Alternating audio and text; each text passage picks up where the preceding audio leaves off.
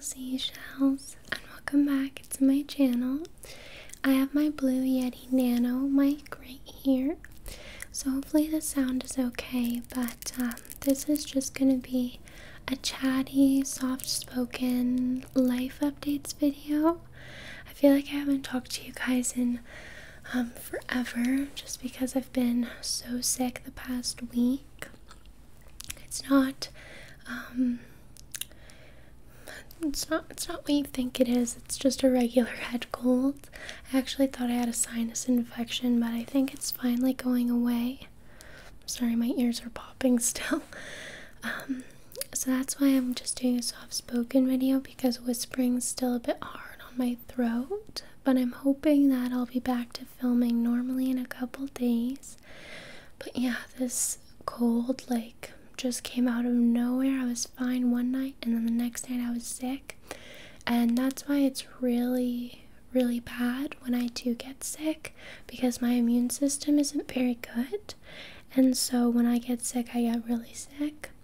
Like first year university, when I got sick, I had to get x-rays on my lungs. This was before the whole panoramic and everything. But just because my cough was so bad and I was like, I couldn't breathe properly. It's just like when I get sick, it just fully takes over. So hopefully I get better soon. But I just kind of wanted to update you guys on a couple things, because I haven't talked to you in a while, like I said. So first off, yeah, I was sick. I couldn't film. My sickness also took form in acne. My body was too busy fighting off the sickness, which it's not very good at, but it's been too busy fighting off that it hasn't been able to work on my skin. Now, that being said, I actually have stopped all skincare for the past month now. I might include a couple pictures, because I had actually cleared my skin by just using water. I mean, if I was wearing makeup, I would wash my face with a face wash and use my makeup eraser, but otherwise I wasn't using any acne creams, and my face kind of purged and I broke out really bad, and then it cleared up fully, and I was so happy. And then I got sick, and then I started breaking out really bad, just because when I get sick, I break out. So that's unfortunate. Oh, my ear is just keeps popping. I wish it would just stop.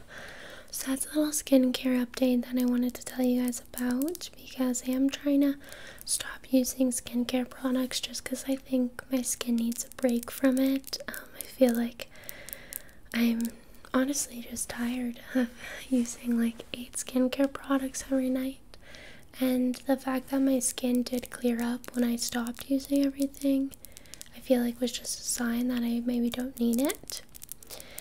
Another update is, if you guys don't know, I do actually get my nails done now. I get biogel. I have been getting some questions about that. Just while in university and stuff, I can't wear fake nails like glue on, because they're always too long, so I can't type. But at least when I get them done, I can control the length. So right now I have these little cloud nails, which are quite pretty. My nail tech popped off. So those are just a couple little updates: sickness, skincare, nails. What else do I have? Oh, I need to film a video on my second channel for my clothing line update. Like I said, I've just been too sick, so I haven't gotten the chance to, but I do have a lot to update you guys on there, and I'm actually supposed to be getting my samples tomorrow, which I'm quite nervous for, because the pictures of my samples looked bad. But I'm supposed to get them tomorrow, so I need to film for my second channel when I'm feeling up for it. And I'm hoping to be able to film another video today, just really casual, for the ASMR for charity, because I do need to get that done as well. Now, another update I have is university. So I do start classes September 7th, I think. which is why I also stopped posting on a vibe. I made a community post about that just because I need to focus on school and my health, which I'll get into. So this fall I'm taking 5 commerce courses, which are like hard courses, and then in the winter I'm taking 3 arts courses so I can focus on the launch of my clothing line. And all of my courses are online or remote, which is good, so I can be home if I need to, if I have doctor's appointments and things like that.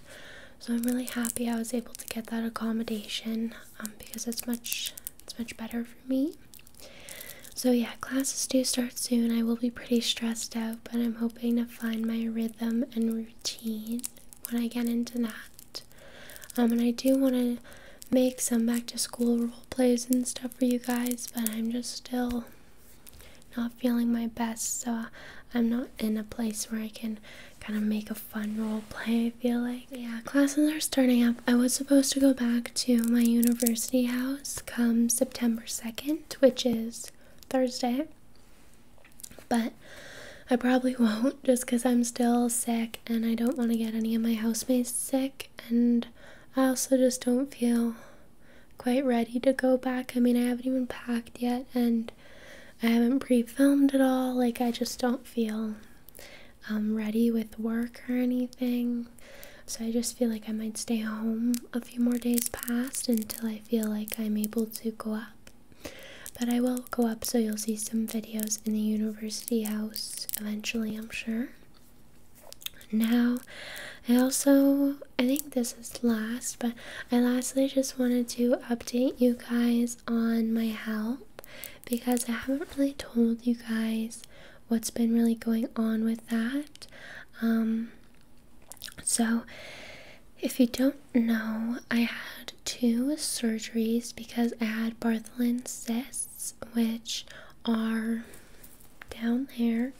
And if you ever had a Bartholin cyst, they suck. They're very painful. Mine was the size of a golf ball, and so I had to get like under anesthetic for the first surgery, and then it came back, and then I got a second surgery, which they didn't put me under anesthetic for, and it was just like they did local numbing, which was, anyways, it was the most painful thing in my life that whole week while because I had a balloon catheter.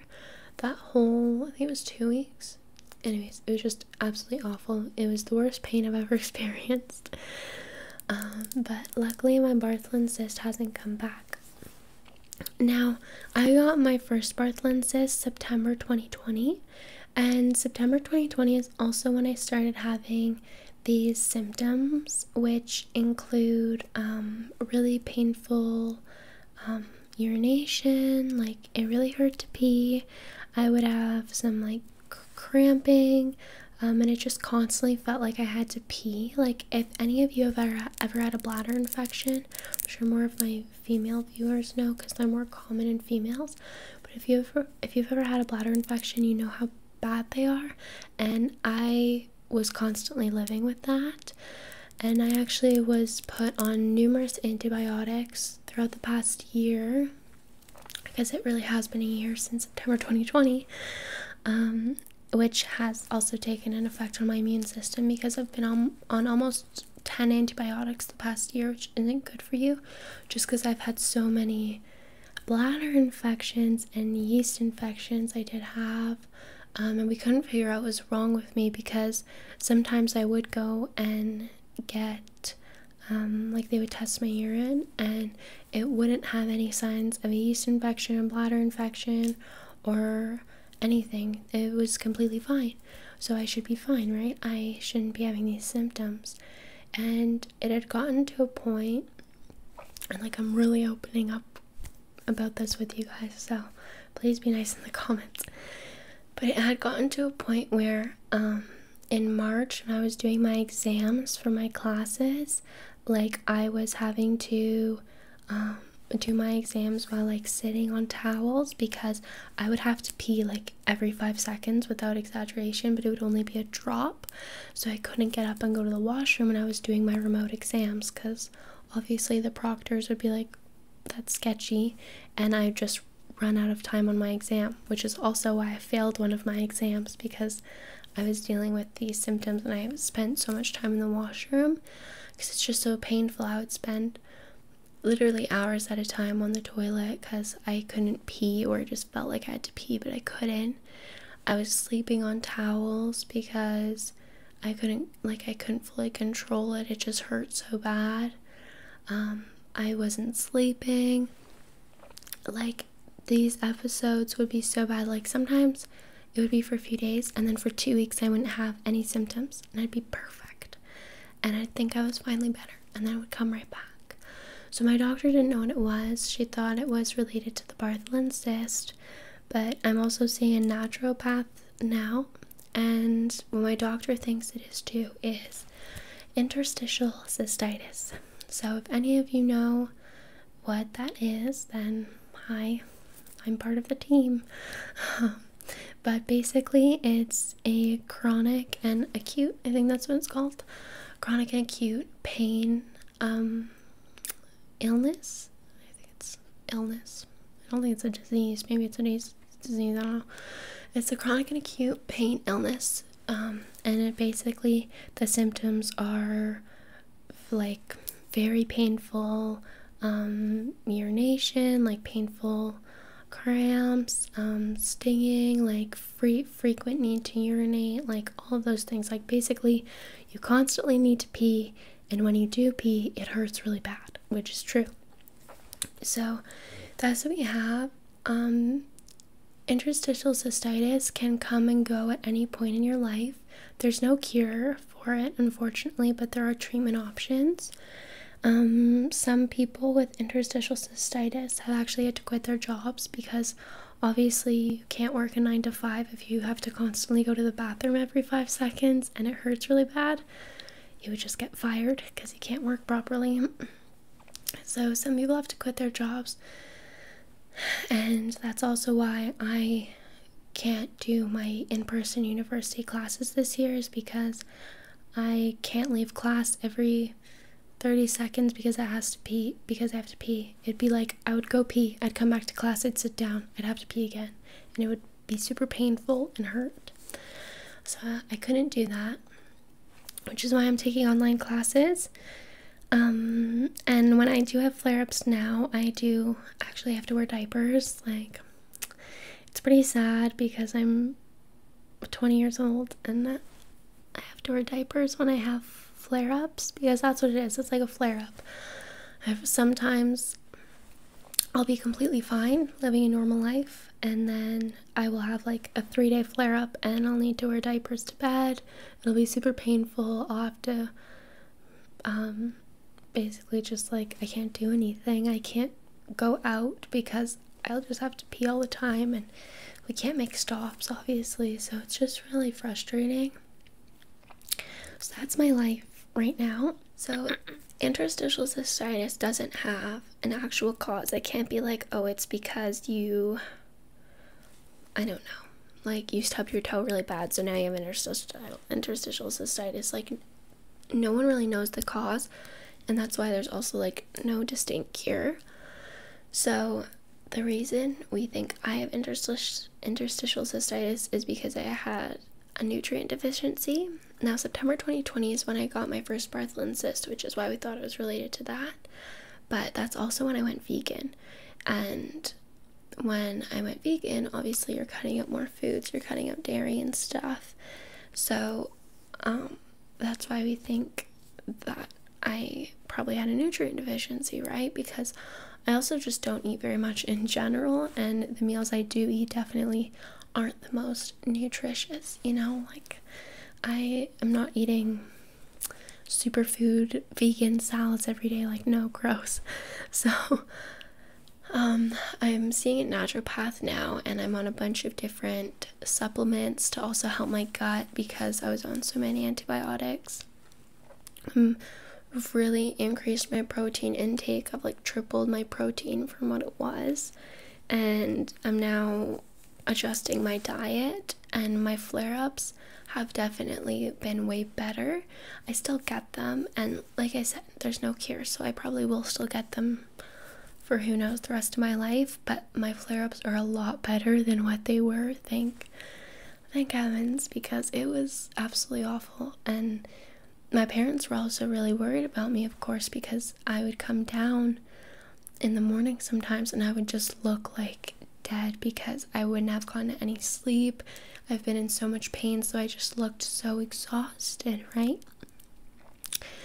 So now I'm working with my doctor and my naturopath, so I've been working on my diet, which I think is helping, and I'm also seeing a couple specialists in October, urology specialists, and they'll probably have a look at my bladder to see what's going on and see if I would need surgery or something, or you know what other treatment options are available to kind of further help minimize the flare-ups, mitigate that. So that's my life right now. Yeah, I wanted to update you guys on that just because for a few times now in a few videos I've just been saying like, oh, I need to focus on my health, or oh, like I've been having health issues, blah blah blah, and you guys are probably wondering what that is, but yeah, it's that. So I have interstitial cystitis. If you want to Google it, you totally can and read more about it if you're curious. If you read about it and have a bunch of similar symptoms, definitely talk to your doctor about it. It's very hard to diagnose, and that's why it can't be said I have it like 100% like for sure, but that's what my doctor thinks it is. That's what my naturopath thinks it is. Like, that's kind of the only thing we think it could be at this point, right? Because I've tried so many things to help it and been on so many antibiotics, but nothing helps. So yeah, those were just some little life updates about my health, about my chronic illness or whatever it is, about university, why I'm not going back full time because of my health issues. It's really embarrassing too. I don't want to have to wear a diaper to class also because it's just loud, like when you're walking, and like, oh, it's terrible. Anyways, so but like that would only be when I'm having a flare-up, obviously, but I can't control when flare-ups are, and we haven't pinpointed what causes my flare-ups yet. It's really hard. It's a lot of trial and error. It's very exhausting and frustrating. So yeah, health updates, university updates, a little bit of a clothing line update, sickness update, still sick, seashells. I've been sick for over a week now, and I've been taking so much medicine, and nothing works. When I get sick, I get sick. So sickness update, and then skincare and nails, and just a bunch of little updates. So yeah, I hope you guys feel more included in my life. You kind of know what's been going on, what I've been dealing with, because that's really what I've been dealing with now. I have blood work in a couple weeks too to see if there's any hints of what could also be causing flare-ups or anything in my blood, like if my vitamin D is really low or something, so it's just right now my life is just going to be university, YouTube filming, clothing line, and health. It's going to be figuring out what's wrong with me, so seeing specialists, working on my diet, and getting tests and blood work and stuff. So welcome to my life. But I hope you guys enjoyed this little chatty video, and it's kind of soft-spoken. I can't really even tell because my ears are plugged and like popping the whole time, which is incredibly annoying. So I can't tell how loud I'm talking, but I think it's like a soft-spoken. I don't know. I want to cut this ear off at this point. I hate it. It's driving me mental. But that's all for now. I'll try and film an ASMR for charity video. It'll probably just be really low-key, guys. Like, I'm still not feeling my best, and I don't know, I just need to rest. So I will be seeing what I can do for that. But yeah, I love you all so much, and hopefully I will be back to normal soon. Okay, see you all. Bye bye.